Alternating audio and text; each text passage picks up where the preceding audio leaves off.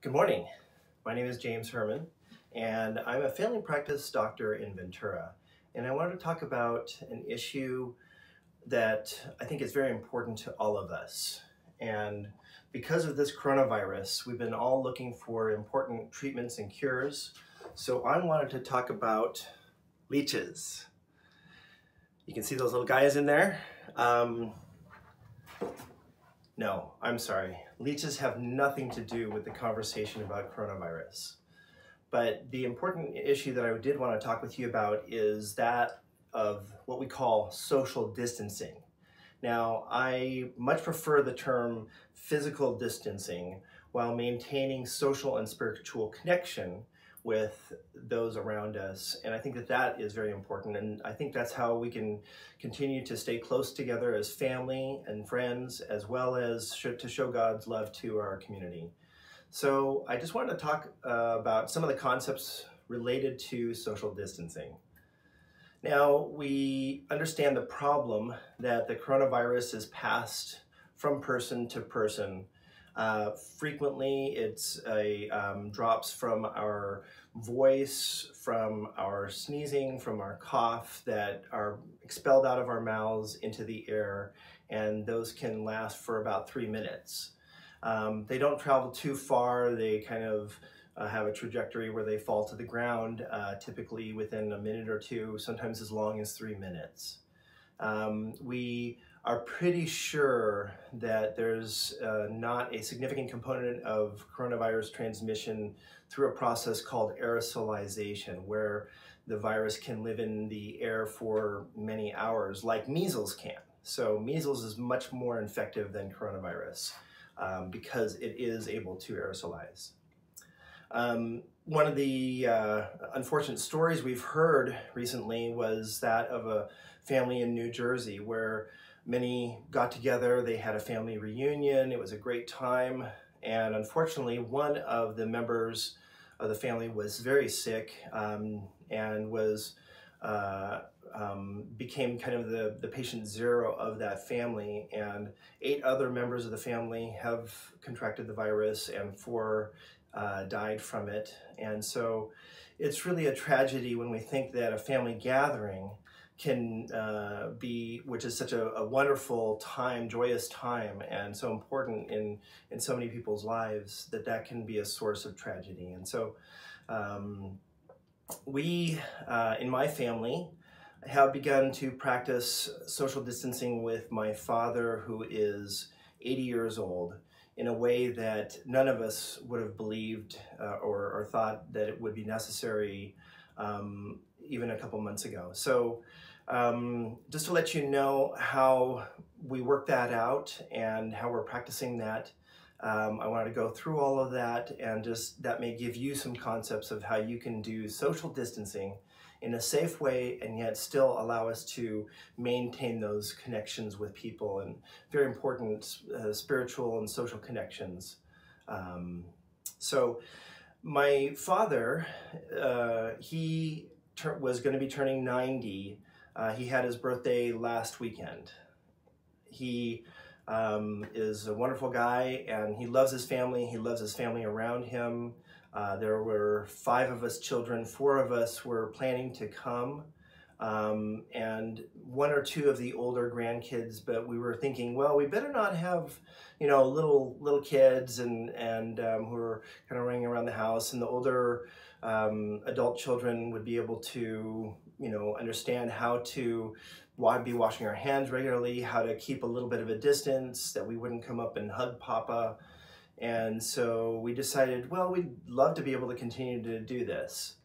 And so, but the week before that, that's when we started hearing about some of these tragedies from family gatherings. Even more recently, just a couple days ago, we heard about a funeral that was being held in the UK, and several members of that gathering have contracted the virus. So again, this is serious business. And as we started hearing about this, we decided that we would have to cancel Dad's 90th birthday party. And as you can imagine, we were all really devastated But as we all began to communicate individually and then as a group, we decided that we would have to just essentially cancel his birthday. I actually asked him if he still wanted to go ahead with this, taking a risk, because we know that people over the age of 80 have a very high risk of complication. The mortality rate for people over the age of 80, unfortunately, is about 20%, whereas the younger people less than age 40, they have less than 0.5% of mortality. So this is very important that we practice social distancing for people over the age of 60 as the rates are starting to climb, and the people in our community who have medical conditions that increase their risk.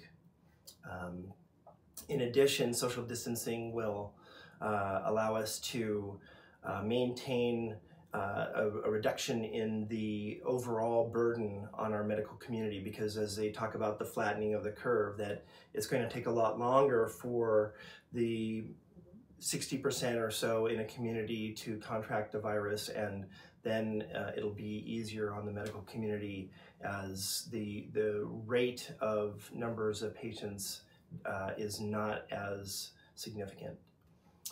So getting back to my father's birthday party, well, it was off. I was planning to drive up to Stockton, which is where he lives, and I was gonna stay in his home. My Jen and Grace, my daughter, they were gonna be coming up with us. So then we decided, well, maybe it'll just be me who goes up with, and some of the adult kids. And then we decided that we weren't gonna have any more contact with my dad physically. And we've decided on a couple policies. One policy is that whoever is visiting him is going to be bringing him whatever groceries he needs, putting it in a box on his front doorstep in front of his door, and then stepping back away from the door. If we are back 6 feet is the recommendation, so I'm a little bit more OCD, if you will. So I said, well, let's stay 10 feet back. Dad would open the door and pick up his groceries and bring them inside, and then we could sit and we could have a chat. The idea for that actually came from my dear sister-in-law, Diana. She has an older mother as well, and she began doing that, and she said, we have had some wonderful times sitting and chatting. I would sit in a lawn chair on her front walk, and she would sit in a chair just inside her door. We would be separated by those 6 or 10 feet, whatever you prefer. And they were having just wonderful times being able to get together and to talk and to see each other. And so I just wanted to say that with that in mind, we decided to implement a strategy where we could continue to spend time with my dad. And so even though I wasn't going to be going into his house, I decided that I still wanted to go up for the weekend. I needed to see my dad. It was the Friday that the governor had put a kind of a more strong stay-at-home policy, and I didn't know if they were going to be shutting down travel between cities. That was unnecessary, so I was going to go for it. And fortunately, I had all my backpacking gear already packed for a trip that we were going to take 2 weeks ago up into the Sespe above Ojai. Well, that didn't happen for other reasons, but I had all my gear, so I just threw it in the back of my car. I drove up to Stockton, and I camped out in his backyard. So I made dinner on my little Weber grill, and he made his dinner. He brought it out. He sat down on his porch in the backyard, and I sat down in a lawn chair, and we had a wonderful time. So I just want to say that, getting together can still happen. It can still happen 6 feet apart. And as long as I'm not touching the things, in his house or going into his house, as long as I'm not giving him a hug, and as long as he's doing his kind of cleaning of groceries that he's doing and making sure that nothing that comes into his house is contaminated with the virus, potentially he could go through this entire thing without ever contracting the coronavirus. And that's our hope for my dad. But it's really clear that we cannot completely enforce isolation with people. Sometimes this is going to be a little bit more difficult in an apartment setting where you have to stand away from the door in the hallway at the apartment and just spend a little time chatting. There's lots of other ways. There's ways that we can share our lives with others. There's Instagram and TikTok. House Party is another app where family units can get together from different places. We spent 3 hours with my son in Corvallis, Oregon, and my daughter in Portland, Oregon, and the three of us at home. And we were all in our own rooms so that there wouldn't be interference on the microphones. But we had a great time playing games with each other, talking with each other, just enjoying being together, even though it was virtually. So I really encourage you all to think about ways that you can practice physical distancing and yet maintaining closeness.